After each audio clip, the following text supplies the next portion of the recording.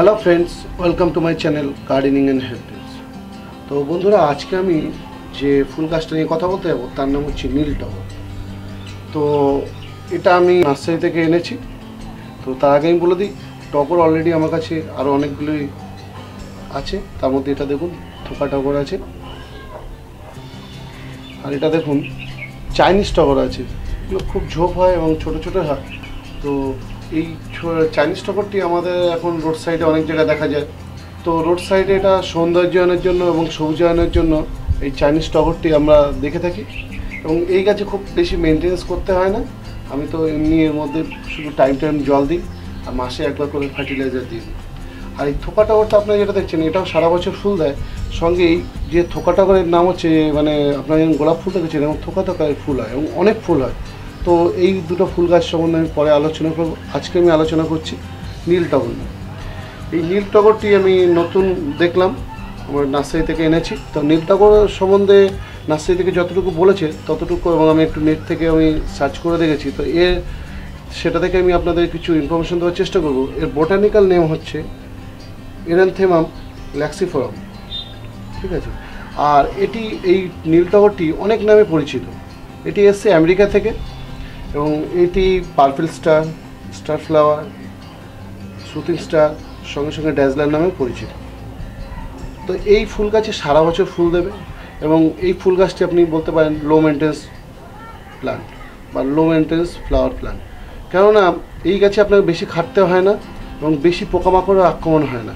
দেখুন অলরেডি আমি যে চাইনিজ টগরটা আপনাকে দেখাচ্ছি, এগুলো বেশি খাটতেই হয় না, শুধু টাইম জল দিলে আর একটু মাসে একবার করে একটু খাবার দিলেই যথেষ্ট। তো সেম ক্যাটাগরি এই গাছটি। এর ফুলটি আপনি দেখতে পাচ্ছেন তেমনভাবে মানে ফুটে নেই, কারণ হচ্ছে আমি যখন এনেছিলাম তখন শুধু এই কুড়িগুলো ছিল। তো আমি কী হয়েছিল, একটু ছাওয়া জায়গায় রেখেছিলাম, তার ফলে গাছটি একটু দেখবেন একটু মূর্ছা আছে। কারণ আমি যখনই কোনো রকম ফুল গাছ নিয়ে আসি নার্সারি থেকে, আমি 6-7 দিন সেই গাছটিকে বাড়িতে ওয়েট করাই, মানে রেখে দিই, মানে আমার ওয়েদারের সাথে অ্যাডজাস্ট করার জন্য। তো আমি এটা ছাওয়া জায়গায় রেখেছিলাম, এর জন্য গাছটি আপনি এরকম দেখতে পাচ্ছেন। কারণ এই যে টগর ফুল আছে এটা ফুল সানলাইট রাখলে খুব ভালো হয়। কিন্তু আমি যখন নার্সারি থেকে এনেছি, আনার পরে আমি একটু ছাওয়া জায়গায় রেখেছিলাম, একটু ছাওয়া জায়গা বলতে কি ভালোই ছাওয়া জায়গায় রেখেছিলাম, তার ফলে গাছের ফুলগুলো সেভাবে ফোটেনি। তো আমি যখন এই ফুল সানলাইটে রাখবো, গাছের ফুলগুলো খুব ভালোভাবে ফুটে যাবে এবং গাছটাও সতেজ হয়ে যাবে। সবে আমি এই পটে ট্রান্সফার করেছি, এর জন্য গাছটি আপনি অতটা তাজা দেখতে পাচ্ছেন। তো এই যে নতুন যে আমরা টগরটা দেখছি, এই গাছে আপনার মেনটেন্স তেমন কিছু নেই। সঙ্গে সঙ্গে আপনাকে যখন মাটি তৈরি করতে হবে একটু নজর রাখতে হবে। কারণ আমি যখন বলেছি আগেই অলরেডি সব ভিডিওতেই, যে যখনই আপনি পটে বা টবে কোনো কিছু গাছ বসাবেন অবশ্যই ওয়েল ড্রেন সয়েল নেবেন। কেন বর্ষাকালে যখনই আপনার গাছটি বাইরে থাকবে তখন কিন্তু গাছের গোড়ায় জল জমে গাছ মারা যেতে পারে। তো সব ধরনের গাছেই আপনার ওয়েল ড্রেন সয়েল করার চেষ্টা করবেন, কিন্তু এই গাছে একটু বেশি ওয়েল ড্রেন সয়েল করার চেষ্টা করবেন, কারণ এই গাছের গোড়ায় বেশি জলের দরকার পড়ে না। যখনই দেখবেন আপনার গাছের গোড়া উপরটা খুব শুকিয়ে গেছে, ময়েস্ট নেই, তখনই আপনি আবার গাছে জল দেবেন। তো এখন যা গ্রীষ্মকালে যা গরম পড়ছে তাতে আপনাকে রোজই এই গাছে জল দিতে হবে। কিন্তু যখনই আপনার ওয়েদার চেঞ্জ হবে আস্তে আস্তে, বা শীতকালে গিয়ে আপনার 2-3 দিন অন্তর এই গাছে জল দিতে পারেন, বা 7 দিন অন্তর এই গাছে জল দিলে কোনো অসুবিধা হবে না। তো এই গাছে যখন মাটি তৈরি করবেন আপনি মাথায় রাখবেন 50% গার্ডেন সয়েল দেবেন, 20 থেকে 25% হোয়াইট স্যান্ড বা রেড স্যান্ড দিতে পারেন, এবং কম্পোস্ট বাকি 10% কম্পোস্ট দিতে পারেন, এবং সঙ্গে কোকোপিটও দিতে পারেন। এবং আমি সবসময় সব ভিডিওতে বলে থাকি যে অবশ্যই আপনারা নিম খোল মাটির মধ্যে একটু ইউজ করবেন, কারণ নিম খোল থেকে আমরা গাছের নিউট্রিশন পাই, সঙ্গে সঙ্গে আমরা মাটি তৈরি করি, তার মধ্যে যদি কোনো পোকামাকড় থাকে সেটাকেও এই নিম খোল প্রতিরোধ করে।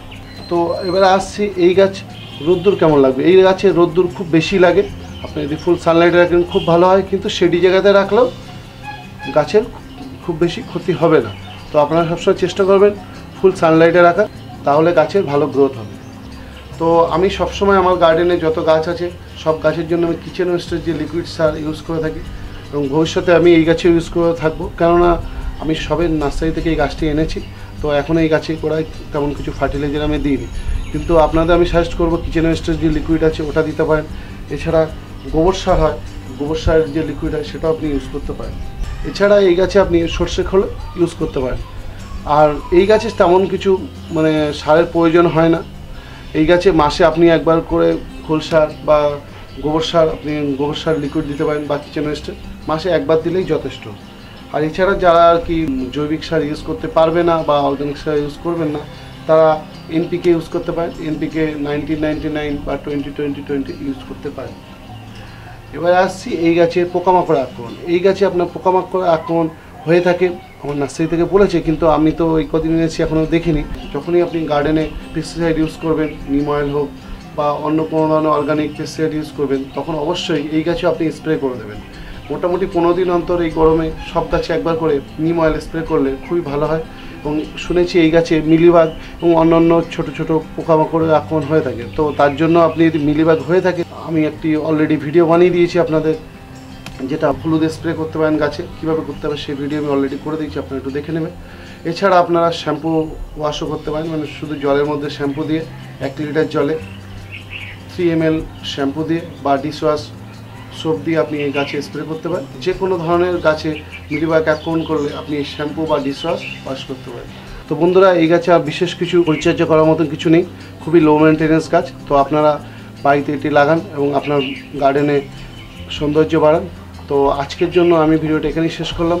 আশা করি আপনাদের ভিডিওটা খুব ভালো লেগেছে। ভালো লেগে থাকলে অবশ্যই আপনারা আমার ভিডিওটাকে লাইক আর শেয়ার করবেন, সঙ্গে সঙ্গে আমার চ্যানেলটাকে সাবস্ক্রাইব করবেন। এবং আগামী দিনে আমার চ্যানেলের যে ভিডিওগুলো আপনি সহজে দেখার জন্য এবং সহজে নোটিফিকেশন পাওয়ার জন্য সাবস্ক্রাইব বাটনের পাশে যে বেল বাটনটি আছে ওটা প্রেস করে দেবেন, তাহলে আমার চ্যানেলের ভিডিও যখনই আপলোড হবে আপনার সঙ্গে সঙ্গে নোটিফিকেশনটা পেয়ে যাবেন। তো আজকের জন্য এখানেই শেষ করলাম। থ্যাংক ইউ, ধন্যবাদ।